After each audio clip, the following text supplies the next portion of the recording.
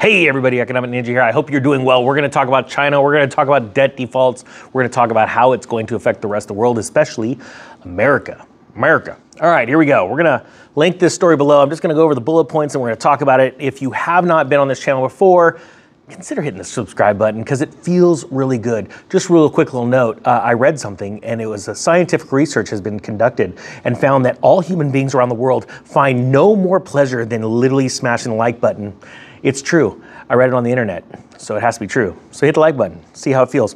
All right, guys, and if you don't like the videos, just hit the thumbs down button twice, and I really get the message. YouTube like sends me something. It's very sternly written letter. Guys, do me a favor and put in the comment section where you heard that before. All right, Chinese developer Sunac misses bond repayment, expects to miss more.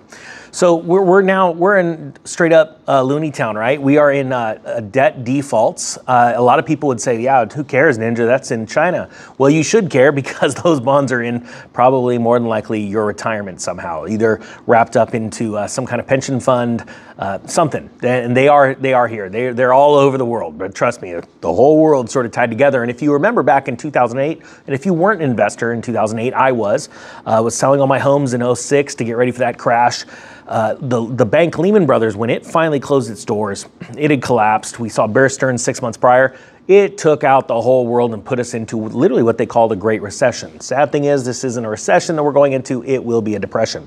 So now we are at the point, right? I've been talking about this on this channel for about a year now. I think it was July or June. It was the first time I came out and talked about Evergrande and commercial mortgage-backed securities. And to give you an idea how bad they are, literally level 10 times worse than how many mortgage-backed securities there were. And just so you know, they are all negative amortization. All right, that's how they work. And so like right now with commercial buildings not being fully rented out, lenders are not getting all of their money back because the tenants do not, if they're not paying, then the landlord does not have to pay the full mortgage payment. Okay, no, it sounds crazy, but that's really happening. All right.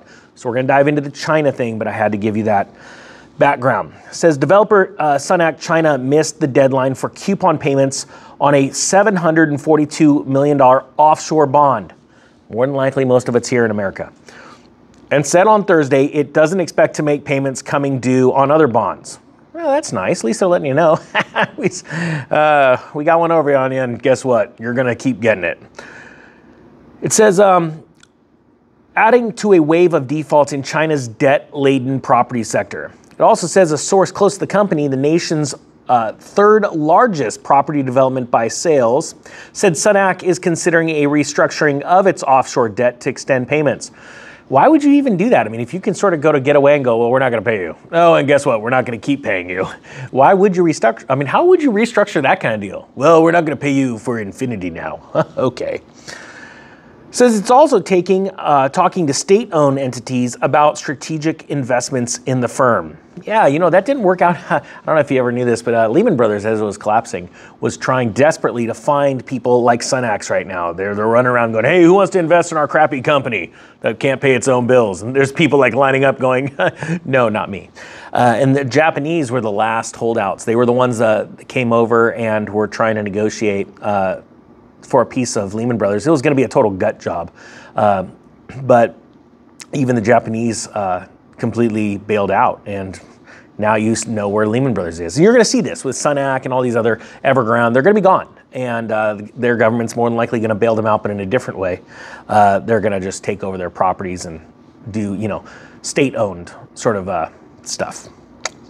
Not as smooth as it was in 2008, let's put it that way. All right, so it says right here, again, it's a $742 million offshore bond, but remember, the amount of money that's being defaulted on right now is well into the billions, into the hundreds of billions right now. And you're gonna see that coming out in what I believe quarterly statements by Q3 or Q4 of 2022 in America. There's gonna be hedge funds and pension funds that are going to release the facts, the truth to you. And by then it'll be too late, and that's when everything starts tumbling. What we've just experienced in the markets was about almost a 20% drop. So far, we have farther to go in the major indices. And it's about to push us into bear market territory. Now, the last time this happened, the Dow Jones fell 19%, was the December of 2018. It fell from October to December, and you want to know why? It's the craziest story. Let me tell you. So the Federal Reserve, after Lehman Brothers crash, decided, hey, let's just take rates to pretty much zero. 25 basis points, which is 1/4%. And it sat there for a long time, and they bought up assets and fooled you. It was like the wizard at the end of The Wizard of Oz, don't look behind the curtain. And they made it look like everything is well, all the time, all the while building their balance sheet up to an insane amount. And then they said, you know what, everything's falling apart. It's 2015, the markets are about to crash. Nobody really knew this, people like myself did. So I was positioning myself right for it. And what they did is they said, hey, let's start raising rates. And they started raising rates 25 basis points at a time. Now, you know that just the other day, the Fed did a historic 50 basis point hike. And I say historic because the last time that happened was in 2001. It has been since 2001 that the Fed was able to raise 50 basis points, or 1/2% in one whack. And to give you an idea of how bad that was coming out of the dot-com bust and 9/11. So horrific times financially and for us as human beings, but that was the last time they'd been able to do it. So in 2015, they were just raising it in little 25 basis point chunks, and they couldn't even get rates to 2.5% before the whole market started collapsing. And in December of 2018, they said, you know what, that's enough. We're gonna start lowering rates. And then all of a sudden, about a year later, something came out of another country. Weird. Thank you. So point being, sorry, I'm totally thrown off my game. Point being is that they're now raising rates. And I've told you before, I do not believe we're gonna go over 1%. I'd be shocked if the Fed gets it to 1% and we're not in full-blown collapse. Because, quite frankly, people can't pay their debts. And you're seeing this right now. You're seeing property developers around the world. And I know, I get it. You watched the 60-minute video about China and their craziness as far as having, cities with nobody in there. But you have to remember too, back then they were doing it with a lot of American steel and American money. But right now the whole game is changing, and it is getting very, very serious. And I want people to understand that. That's why we give you these daily updates. The collapse is actually happening right now, right in front of your eyes. You just saw Ben Bernanke come out and diss his own boy Jerome. Man, that wasn't really nice, because I'm gonna tell everybody something about you in the next video, and I'm gonna call you out for being a liar, because that was lame. That was just lame. All right, guys, if you wanna see another video, guaranteed, hit the subscribe button, because I promise YouTube will always tell you when my next video comes out. Yeah, sense the sarcasm. All right, guys, I thank you so much for watching. I'm gonna link the story below. Keep your eye on China. It's way more than Evergrande. We're talking about almost all of their large property companies are going broke right now, right before your eyes.